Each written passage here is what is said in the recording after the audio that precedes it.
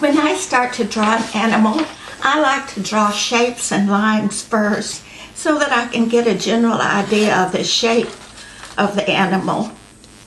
And with a horse, I start with a rectangle for the body,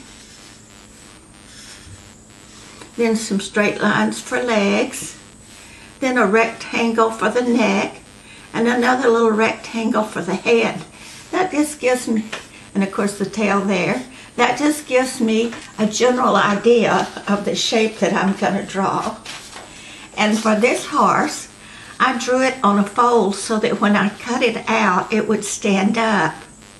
Now I made a line here and a line here because that told me how long I wanted the body of the horse to be.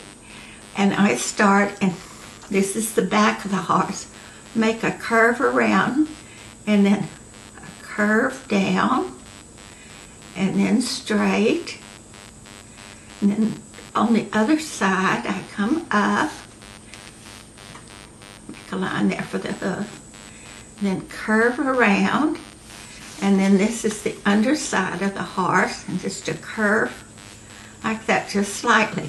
Now from the front of the horse, I'm going to go down in a curve, then straight down and a little bit out for the knee of the horse, then on down to for the leg, and then back up the other side just that way.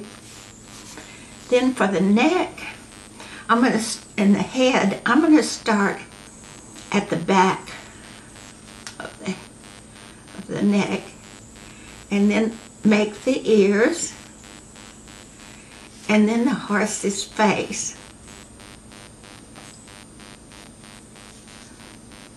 Then you can add details like the eyes and the nose to make it look more like a horse.